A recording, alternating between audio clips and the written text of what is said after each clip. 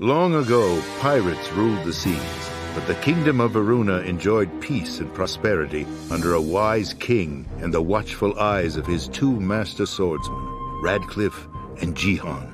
When these two fine soldiers vanished, the kingdom was left defenseless. The power-hungry Baron Diaz was quick to strike. First, he combined forces with the pirates to jail the king and secretly replace him with a wooden puppet. Not satisfied with just the throne, the Baron then recruited the former palace wizard to help him steal the kingdom's long-hidden treasures.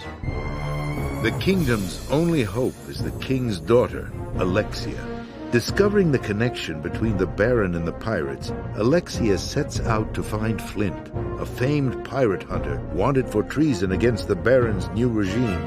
Alexia knows that Flint is the kingdom's only hope.